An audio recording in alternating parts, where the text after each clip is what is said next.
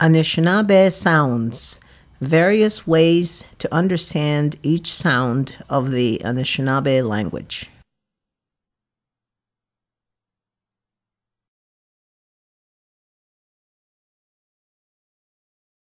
The B sound. Here are some key words for B. Area of happening. At this point. This location. Zone. Occurring in this spot. At this space. At this place. Here. Positioned here in action. Resting here. The student should try to think of only what the B sound says and the sound that follows it and use it in real life scenarios. The best ka. He is identified in the place where he is as he moves slowly. Be.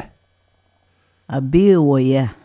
The inner effort of him is evident in a place, a B, where he is furry. Bimapato. She is seen in this place. The Bima says she is seen throughout this whole area that comes together as she runs. Bimapato. Awabe. It is seen in this place that he sees. Be.